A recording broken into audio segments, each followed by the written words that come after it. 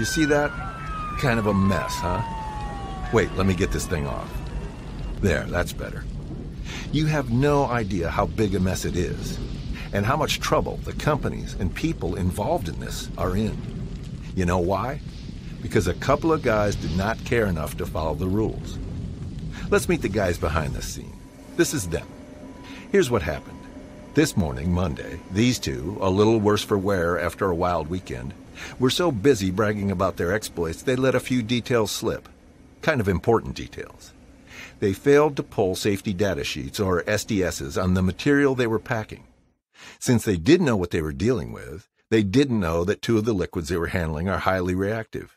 They mix and bad stuff happens. So Guy 1 suggested to Guy 2 that they pack the liquids in the same carton to save space.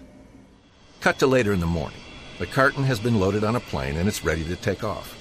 The pilot taxis to the runway, but makes a sudden stop. Normally no big deal.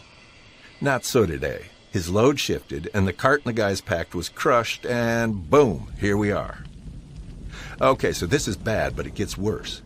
Since they didn't pull the SDSs, they didn't have the information they needed to identify the product, properly pack the product, mark and label the product and package, and accurately fill out the shipper's declaration. So what is HazMat? Here's the formal definition.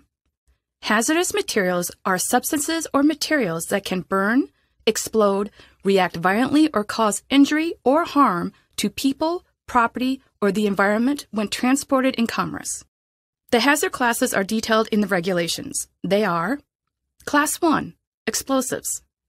Explosives include products such as model rocket engines, fireworks, small arms ammunition, and dynamite. Class 2, Gases. Class 2 is broken down to 3 divisions. Division 2.1 is flammable gas such as acetylene. Division 2.2 is non-flammable compressed gas such as nitrogen. Division 2.3 is poisonous gas such as chlorine. Class 3, Flammable and Combustible Liquids. Class 3 materials and their vapors are highly flammable. Gasoline, some paints, and lighter fluid are familiar examples of this hazardous class. This section of the course deals with safety. First, we're going to talk about the Safety Data Sheet, or SDS, then a quick review of the OSHA HazMat symbols called pictograms, and then a quick review of the hazardous product labels. OSHA is the Occupational Safety and Health Administration, and it's the government regulatory body that looks after employee safety. First, the SDS. The current format of the SDS was adopted in 2012 in line with OSHA's new Hazard Communication Standard. It became mandatory June 1, 2015 for manufacturers and December 1, 2015 for everyone else. It's based on the United Nations GHS, or Globally Harmonized System of Classification and Labeling of Chemicals.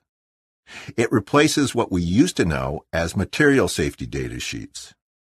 The SDS format is the same the world over. Everybody, everywhere, uses the exact same 16 sections, each providing the same important information about any given hazardous material.